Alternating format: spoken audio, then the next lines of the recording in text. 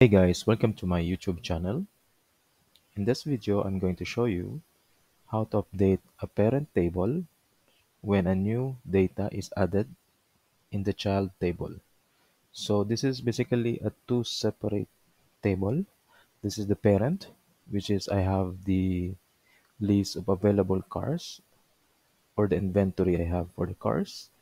And this is where is the child records, wherein this is the records when the car was updated. All right, so let me show you one sample. So currently, this in the parent table, all of these cars are available. When I added a new record in the child, I will choose, let's say, rented. Then I will choose the parent data, which is this one. This is a Nissan Patrol. Once I hit save, in the parent table, it's updated as rented, as you can see.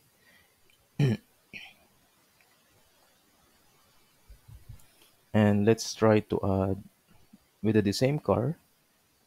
So let's say keep it in reserve. Then the car number is this. So it should change this Nissan Patrol to reserve, as you can see. And once you delete this parent record, so I have here all the uh, child records. So once I delete this parent record,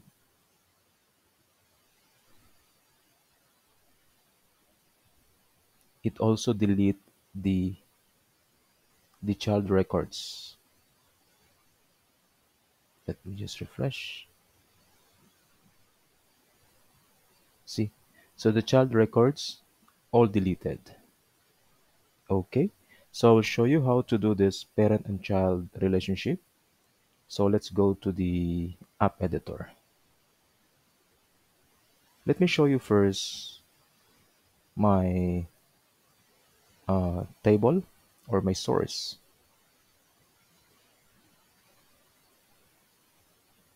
View source.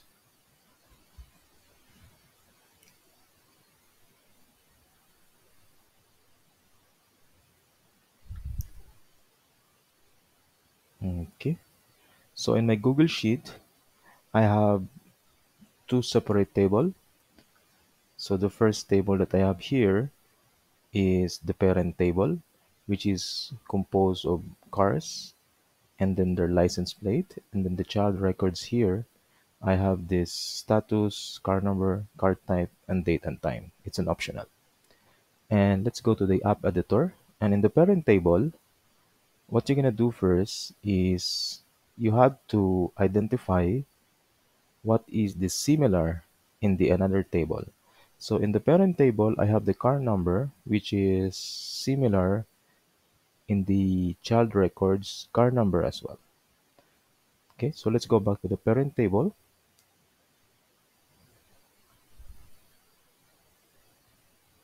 So in the parent table, I have these columns, and then if it's not added automatically, you can add a virtual column and name it as column type is list, and you can apply this expression ref rows. So the first here is the table, the child records, and what is the similar, which is the car number. This is the reference. So it will generate a list of records similar to car. I mean, it will generate all list of records with the same car number. Once you added for that, so we are all done here. Let's go back to the child table. So in the child table, you have to identify here the similar to the other table, which is to the parent table. So the similar is the car number, and you have to keep it as reference type, and select the source table. And if you would like to to delete as well. Whenever you delete the parent records, it deletes as well the child records here, like what I show you a while ago. You have to click this. You have to check this. Once you're done for that, you can create a view. So any view you may like. And then once you created the view, you have to create a behavior here. In behavior, you have to create two actions. The first action that we need to create is in parent table, which is the list of available cars I have.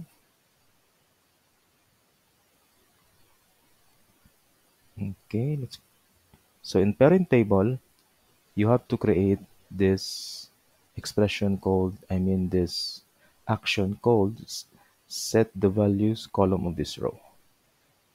You can name it as you like, and for the record is the parent table.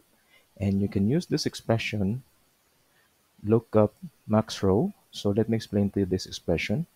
So this expression will look up in the child table the highest row number, wherein this car number is equals to car number in this row.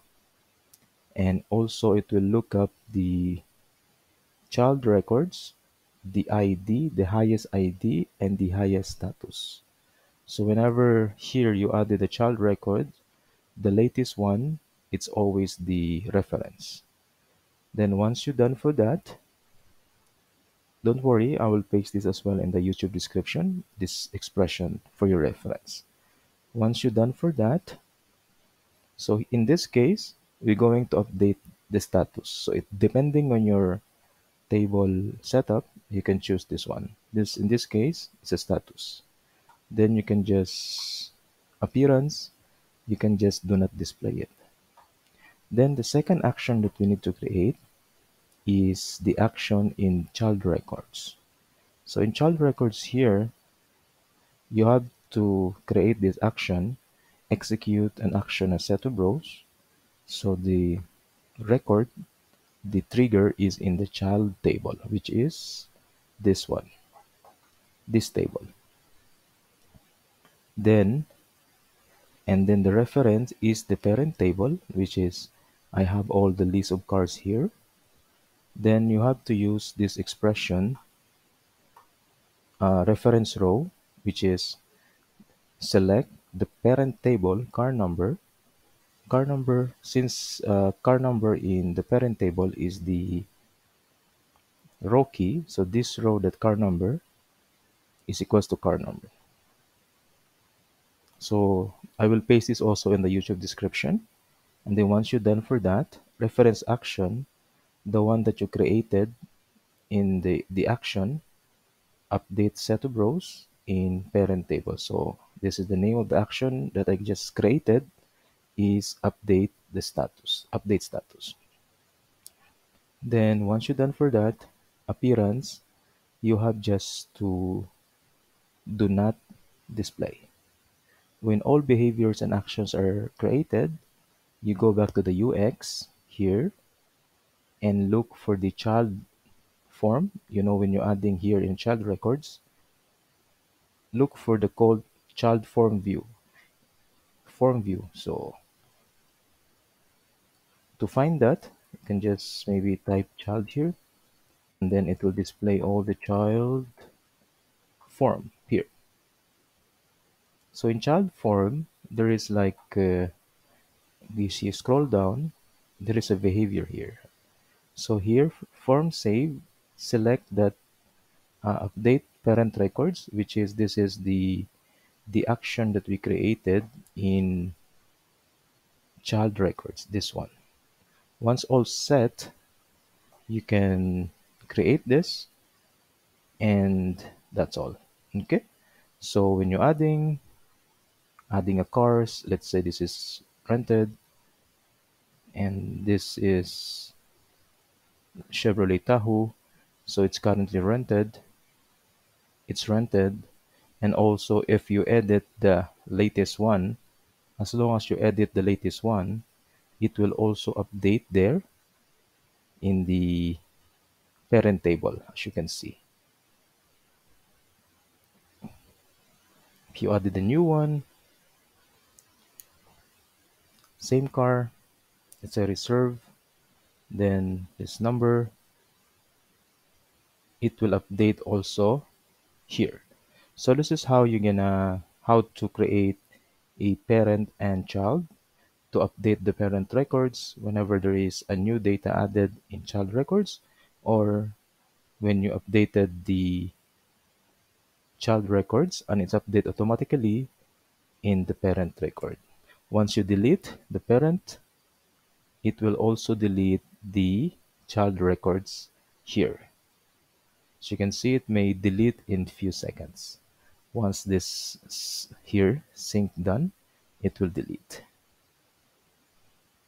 Alright, so if you learned something in this video, please don't forget to subscribe, or if you have any questions regarding this video, you can leave a comment, or any questions you may ask regarding AppSheet, you can leave a comment or you can send me an email.